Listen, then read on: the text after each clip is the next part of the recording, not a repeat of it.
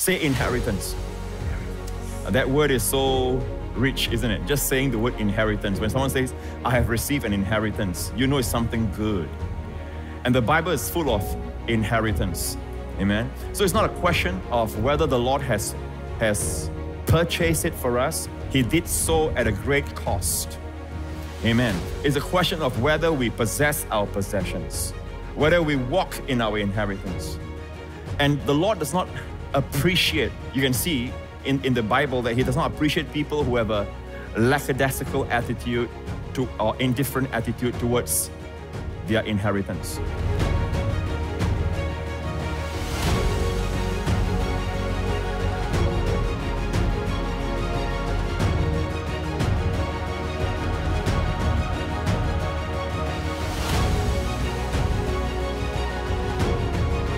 And look at the bold, simple faith of these girls. They wanted what God has given. They didn't want something else. They wanted what God has given, the inheritance. In that case, it's the land. For us, amen, it is all there laid out in chapter 1 of Ephesians, amen. The fact that we are in Christ, we are holy, we are blameless, possess it. We have forgiveness of sins according to the riches of His grace, amen. This is our promised land, hallelujah. We learn to inherit what Christ has done. Faith possesses. Faith inherits.